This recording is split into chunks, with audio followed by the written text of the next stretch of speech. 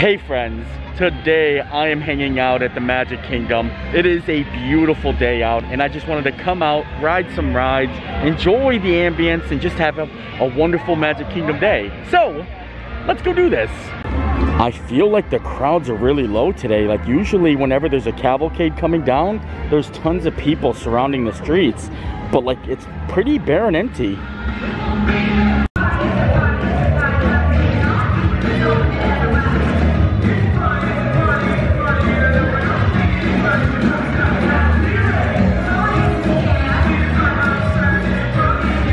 I don't know why I'm always so lucky, but every time I walk into the Magic Kingdom, either the Dapper Dans are playing on the train station or a cavalcade comes down right at that minute. But I'm always greeted with a song and a dance. I think that's amazing. One thing I like to do is just come out and have fun. No plan and just go with the flow and just have a great time and just let things just naturally happen. I mean, you can plan on saying, hey, I want to ride this, but I mean, just walk around until you feel like, hey, this seems like something fun to do. One thing I thought it would be fun to do is head on over and ride the Little Mermaid. I feel like I haven't rode that in a while. See Seven Dwarfs Mine Train going behind us? That's beautiful. I want to ride the Little Mermaid, but I also think now I want to ride Seven Dwarfs Mine Train because this got me all excited when I seen it go behind me. You can hear them like singing their song as you're actually going up. And look, here it comes. Again.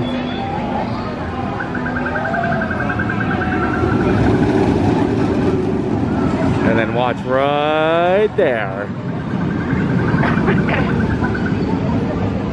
We are going to proceed to actually Little Mermaid and then possibly check out the Seven Dwarfs Mine Train. It just really got me in the mood. I love the way that the coaster is just so smooth. I mean, it's not like a thrilling roller coaster, but it's a smooth roller coaster and I like that. So I guess we'll head under the sea. This might not be the coolest ride, but I think it has one of the best queues, I think, in all the parks. Oh, hey! Hey! Ahoy, humans! Now we're about to go under the sea for real.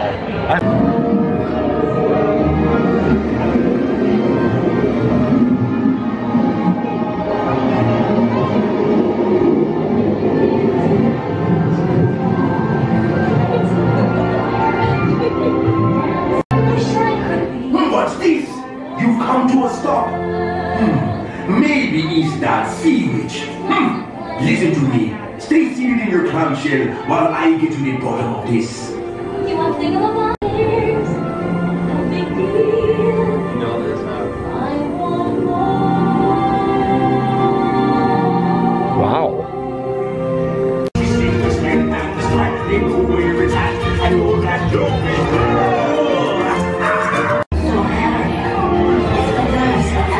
Wants to live happily ever after with her prince.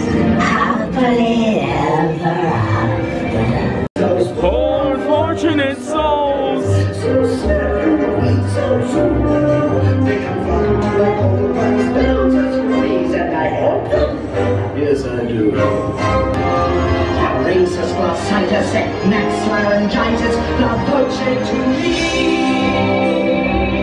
That was so cool being stopped in front of Ursula just for that couple of seconds because it's actually really scary. If I was a kid, I would be so scared of Ursula. I mean, the way she was like starting her spell there, that was pretty intimidating, don't you think? Well, look at this. It says the Seven Dwarfs Mine Train is at 50 minutes, but we're at Storybook Circus. I don't know if it's actually 50 minutes. Oh. Dang it, now it's gonna be 51. We're gonna see how accurate the wait time is. Gracie says it's 3:28. So we'll see. We'll see how long it takes for us to get into the mine train. Ooh, you can hear a little, there's a walkway right here. I didn't even notice this. Kinda cool, isn't it? It's also kind of funny how I keep on getting inspired to do other things while I wait to do the thing that I was gonna do. So like I'm sitting in line for Seven Dwarfs Mine Train and I'm looking at Dumbo and maybe after this, I'd like to go for a spin on Dumbo. Not so bad. It's 32 minutes in and we're actually on the way into the vault. Actually, I think this is gonna be like right on 50 minutes, like an exact 50-minute wait, which is actually pretty decent for Seven Dwarfs Mine Train, considering the fact I've seen the wait times up to like an hour and 40 minutes. So this is a win. It's a win. Check this out. Oh yeah, the back row. I love the back row on the mine train. I think it's a lot better than the front. And the total wait time was just about 40 minutes. Not too shabby. Thank you. Oh boy. Oh, that was quick. Woo.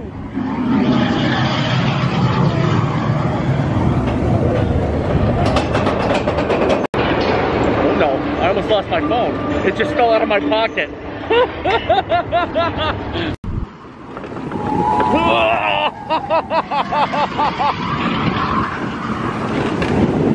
Woo! I got no one to rock with me. Come on, let's do it. Ugh.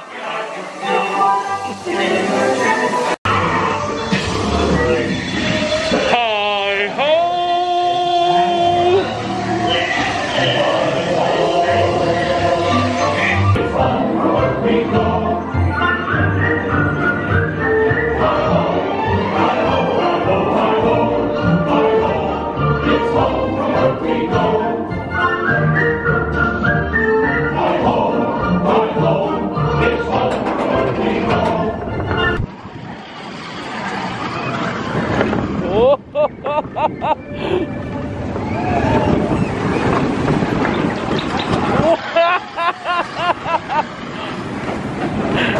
Oh boy.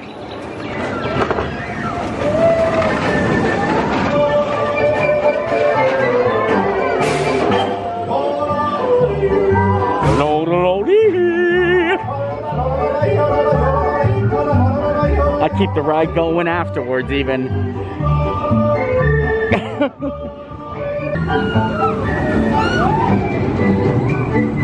There she is.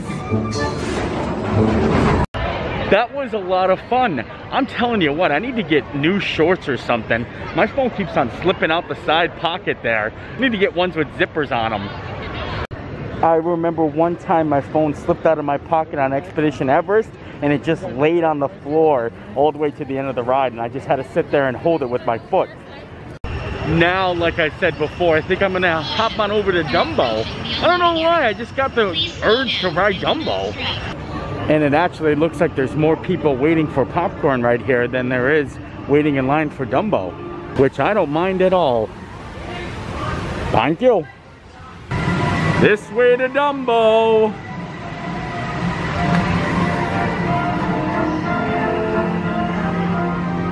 I think I'm gonna go to the right. I've never really done the right on Dumbo. Usually it's always to the left. Oh, we gotta pick a Dumbo. I think I want the green one. Yeah, this is the one.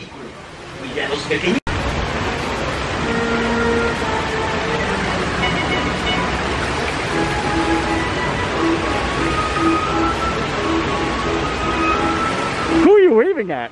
You raise me up. Oh boy, we're going all the way up.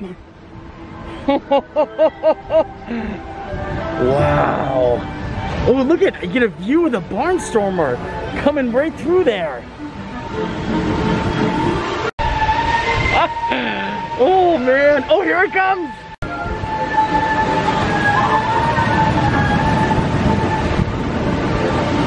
I love it. Fly, Dumbo, fly! Huh? Stay seated until Dumbo comes to a stop. Then you can walk to the nearest exit. See you soon. There it goes. Little bit, little bit. Up, up. Easy, easy. Thank you.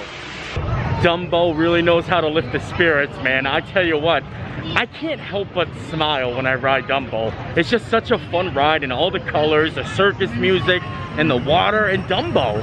It's really awesome. I'm gonna head on into Tomorrowland though now.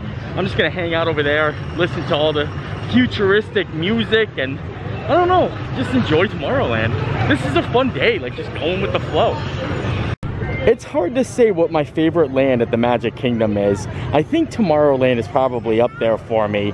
But what's yours? Let me know in the comments. Like, what do you love about like your favorite land? Is it the sounds? Is it the rides? I mean, I love everything over here. I mean, it has the People Mover, Space Mountain, Carousel of Progress. It's got so many rides that I relate to that I actually enjoy. And I also like the area loop music as well. I think a close second would be Adventureland for me though. Definitely a close second. Speaking of that though, man, I wish I could go for a spin on the People Mover. Soon though, very soon. I might actually be more excited for the People Mover to reopen than actually Ratatouille itself. I mean, Ratatouille I'm really pumped for, but when People Mover, you know, didn't open back up with the parks, I mean, I felt like I lost something.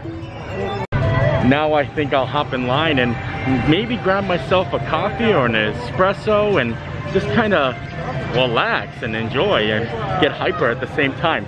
I'm gonna relax and enjoy and get hyper at the same time. That's how we do things at the Magic Kingdom. They got a seasonal latte. It's the Fairy Tale Love Latte. Espresso, milk, dark chocolate, caramel, and coconut. I think I'll pass on that and just get my regular nitro cold brew. But that seems like it's a little fun for the coconut and caramel fans out there. That's the good stuff right there. Thank you. Vanilla and cream. Gonna go sit down and drink my coffee. But first, we'll say hi to Stitch. What is he doing? What? Now it is time for some Tomorrowland coffee.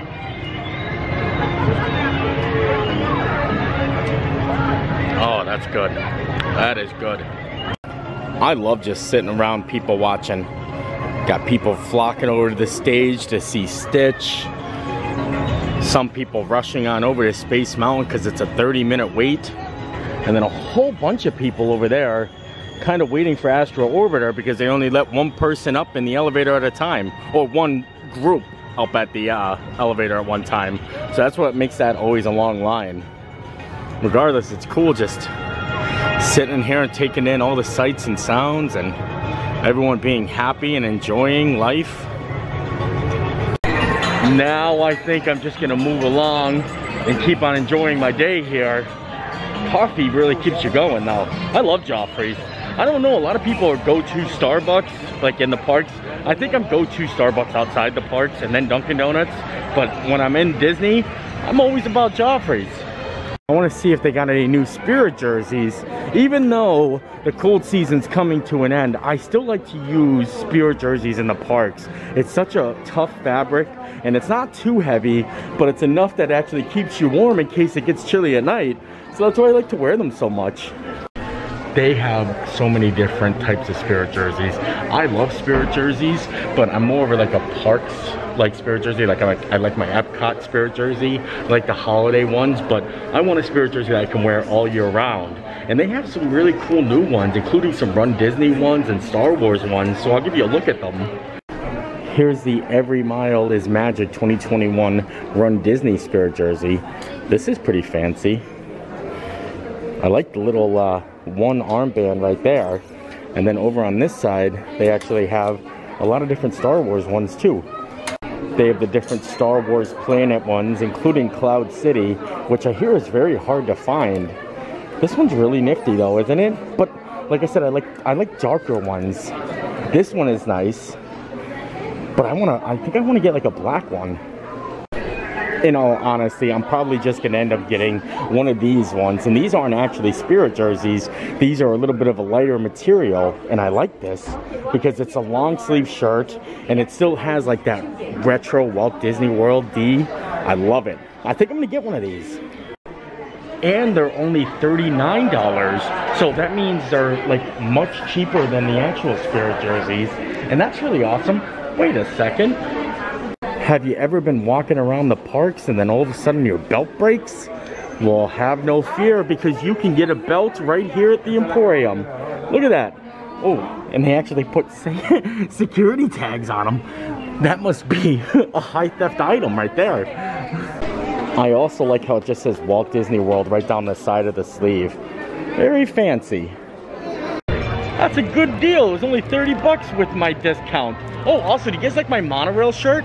My mom bought this for me. Thanks, Mom.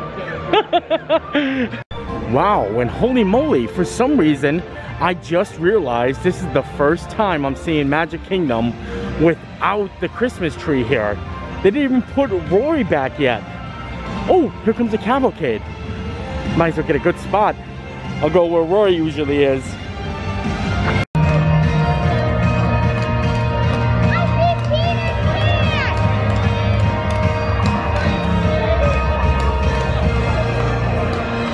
Piglet's so excited to see Tigger. Wow. Very handsome. Thank you. Oh, very good. Yes!